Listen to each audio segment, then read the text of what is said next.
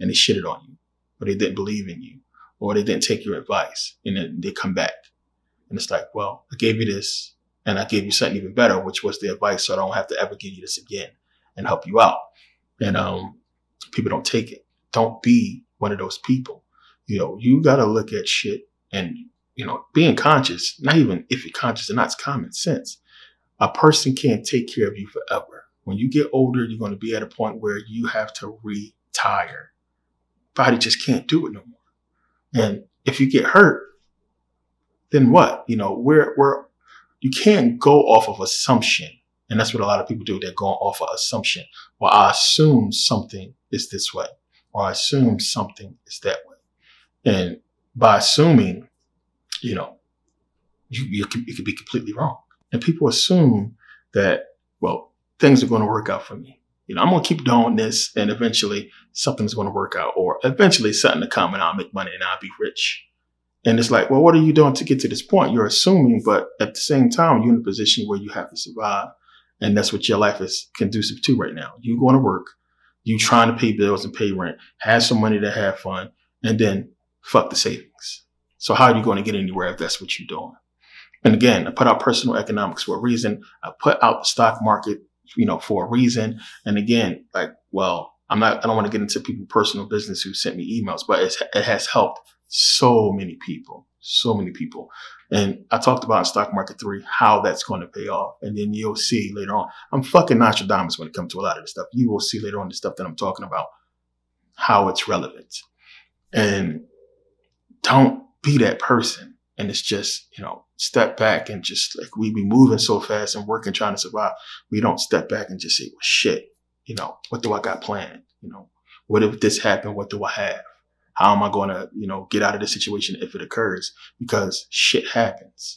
And if you're not prepared for it, you're going to be stuck. And you can't just try to put that burden on another person to help you out. You can't assume they will help you out. A person who doesn't owe you anything doesn't owe you anything.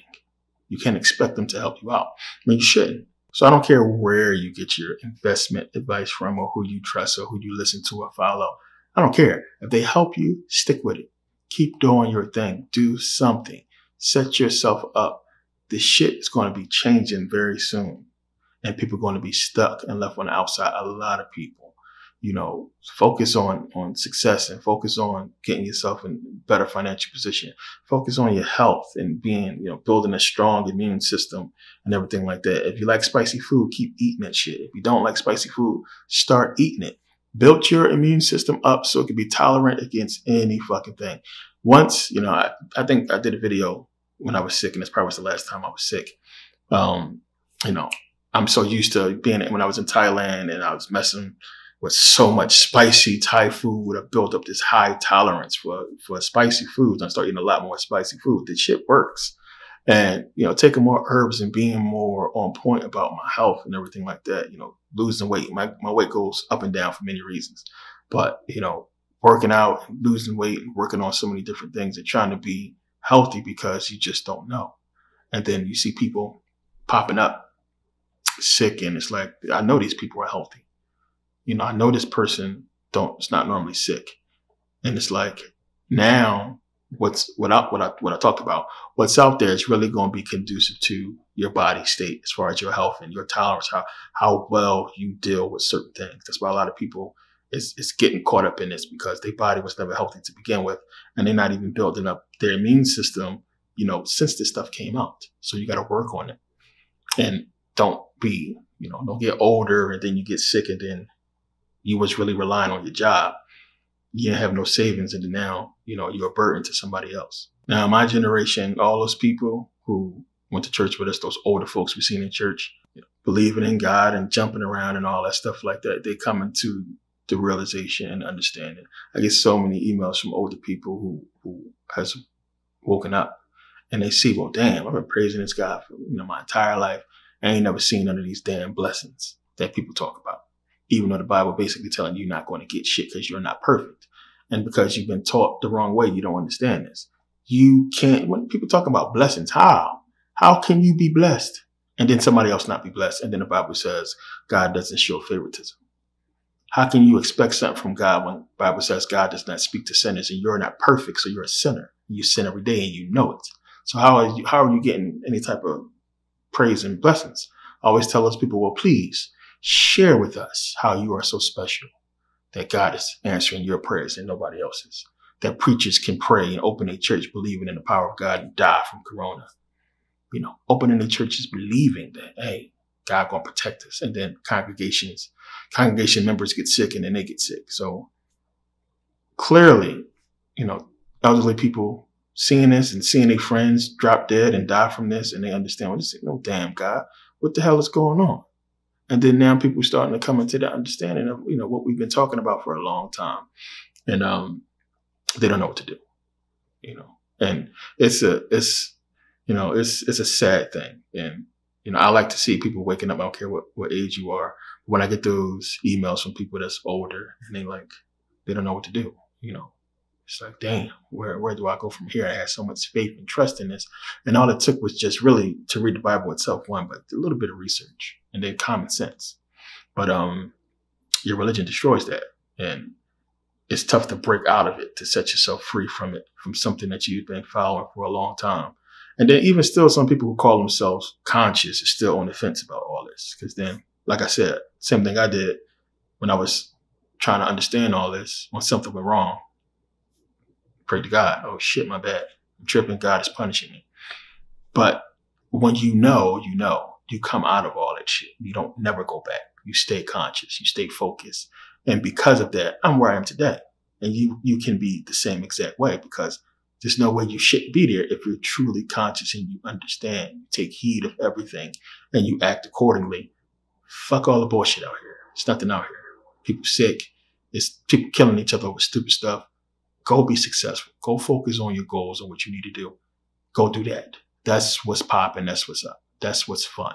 Because it's going to come a point in your life where you're going to need it. And you can't put that burden on your kids. You can't put that burden on your siblings or anybody else and expect them to just drop their entire life and world and help you out, or to give you something that they worked so hard for themselves and you wasn't even there to support them when they was trying to come up in the first place. I see a lot of you entrepreneurs and people who send me emails about online businesses and stuff. You know, you took the advice from the personal economics series. A lot of people took advice from that and opened up their little online stores. And some of the complaints people say is that, you know, my family don't support, friends don't support. And you got to remember that we are sick.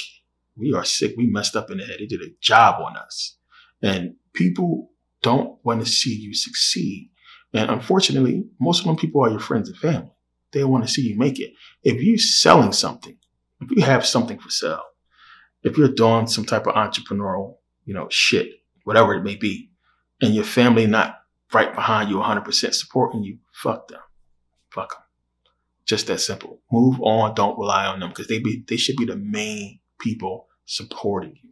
They should be the main people coming by and, oh, let me get this. Let me wear this. Let me show this off because it's dope or because I want to support. If they're not doing that, you know who your haters are. You know who them people are who always look at your story, always in your story, but they don't never like shit. They don't never see you no type of congratulations or any type of supportive words, but they always in your story looking. They be family, they be friends, they be people you know, and you like, what the fuck? These are the people we're talking about. It's the people I'm talking about. And you got to understand why people do this, and that it's, you know, it's a sickness. They did a job on us. They don't want to see you succeed. All the more reason for you to push harder and drive harder and try to succeed, because, you know, not just for yourself, but to show these people, you know, that damn, you wasn't there for me and I still made it. And then the better you do. And I tell people, don't get in arguments with these people. Don't get in arguments with your family on social media, all that stupid shit. Just kill them with success. That's how you do it. Keep posting your successes. Keep posting what you're doing. Speak it into existence, your accomplishments, and accomplish them. Don't cheat yourself. Don't cheat yourself. Go do it. Put everything into it. Don't bullshit yourself. You're going to do something, go 100%. Go hard. Plain and simple. It's the same thing in a relationship. You with somebody, they don't support you, you keep it moving. You know, everybody goes through stuff. But if you're with somebody, if they family, if they friends, they should support you. Especially if you're a Black entrepreneur trying to do something, you should have support. And it's rare. It's a rare thing to see with our people these days. And, you know, people will really, you know, they will be really jealous of you. They will resent what you have because they don't have it. And even when you try to help people, it's not always a good thing, because then they'll resent that. They'll think everything that you're doing, you're only doing it because you got money.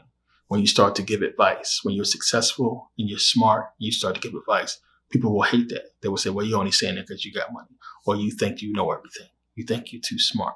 But it's something I've heard, you know, ever since I've been Merkabah. And ever since, even before that, me just trying to help people, or you just saying that because you got money.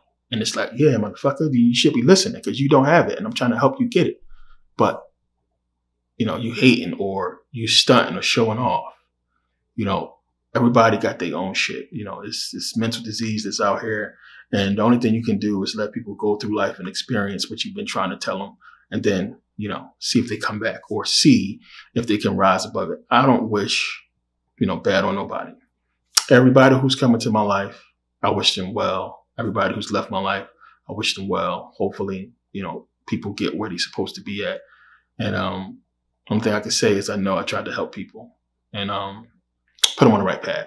And not everybody's going to appreciate that. And really the only thing you can do is just smile, you know, walk away and just know, you know, you did what you can do. You did what you can do. Life goes on. Live life. Be happy. It's crazy to look out there. You know, so many people. So much to do. So many ways to get money. It's crazy to see people of my generation. I'll be 40 next month, January 28th. And how did you get there? Like, what the hell have you done with all this time? Like, you really thought it was a game. And there's people still thinking it's a game. It's a joke. And they don't have shit. You shouldn't be at this age point by now. Everything we've seen. How many lessons do you need to see? Black on black crime, the racism. Where do you think this shit is going to come from? And see, it's religion. And that's what I've come to see and why I do what I do.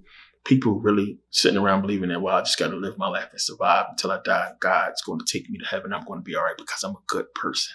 I got a good heart. I ain't follow the Bible or really live by it, but I got a good heart. So God is a good person, is going to see me through it. But if God let people in the church get shot up and killed in the church, and then they killer get Burger King on the way to jail, what does that tell you? Like, children starving to death and preachers dying of corona, and you think you're going to help your lying sitting ass out? If you, like, what's wrong with people? You think that you're going to get help from this guy who allows kids to suffer and die of cancer, family praying around him in the bed, but this kid dies of cancer, and your lying, sinning, fucking cheating ass, you think gonna get blessed? Oh, God gonna bless me. I'm blessed, highly favored. It is crazy. It's madness. But people believe this. But you have to really get out of all this stuff and set yourself free from the mindset that shit will happen or maybe things will work out, and go and do for yourself and make something for yourself. Nobody going to give it to you. You're not going to hit the lottery. It's highly unlikely. But you got to make sure you put yourself in a good position for the future, and that, you know, you can have something to sustain yourself for the rest of your life, because you're going to get old. You're going to die. You're going to get to a point where you have to retire. Pre-fucking-prepare for it. Just that simple. You're getting older. Shit ain't working the same, is it? Especially if you ain't keeping up with yourself and staying in shape. Take heed. You know, understand and get yourself right. But yeah, quick video I wanted to put out. Thank you guys for supporting. As I said, everybody who's been supporting from day one and continue to support. I appreciate all your support.